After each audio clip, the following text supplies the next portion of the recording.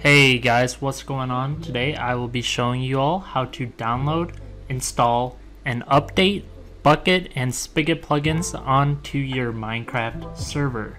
So first thing you're going to do is you're going to log into your Multicraft panel. Then you're going to click on servers. From there you're going to select your server, or if you only have one, it'll take you to that server. Next you're going to click files. Then you're going to access your FTP through Multicraft. Just log in there. Now you're going to go into the plugins folder. If you have never added any plugins before, this will probably be empty, so there's nothing to worry about. Next up, we can go ahead and download the plugins that we want to add or update. So we have Vault here. Vault is a really popular economy plugin, and we're just going to click on keep here. And we do have an update for Essentials X, one of the most popular Minecraft plugins of all time. And we are using a development build. These are generally updated more frequently than the stable releases, but could have bugs and other issues. Now we're going to go return to our Multicraft plugins folder, and here we have all of our plugins listed out here, and we have World Edit, Game Boy, GSID, Essentials X, Core Protect. We're going to go click on Upload, choose File. We're going to go ahead and take Essentials X, and we're going to go ahead and click on Vault, and we're going to click Submit. Alright, as y'all can see, both of these files were added in successfully.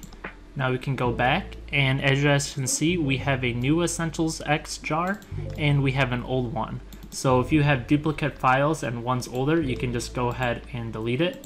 This is our first time adding Vault, so we don't really need to do anything. From here, these plugins are actually not loaded on the server yet. There's a difference between adding them into the folder and loading them in. What I'd recommend for most people is just to simply restart your server. If you already have that plugin loaded on your server, you could reload the plugin itself, or you could use a plugin like Plugman to bring it in, but restarting is generally the safest option overall. Alright, I've opened up my Minecraft just to show you guys that everything went smoothly. So here we're going to log into our server here, and as you guys can see, we do have an outdated GSID, so I probably should have updated that on video. But as you guys can now see, we have Vault, Essentials, etc. all loaded in successfully. The server recognizes it. So if you ever want to see if they updated or got added in properly, just run the command /pl or /plugins on your Spigot server.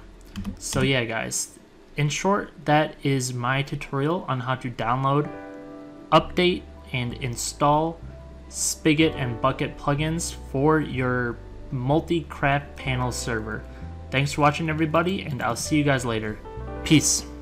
Today's video is brought to you by the Spigot Marketplace, a great website for server owners to get high quality premium Minecraft plugins for their server. Spigot promotes fair business practices and is constantly improving their website based off of user feedback.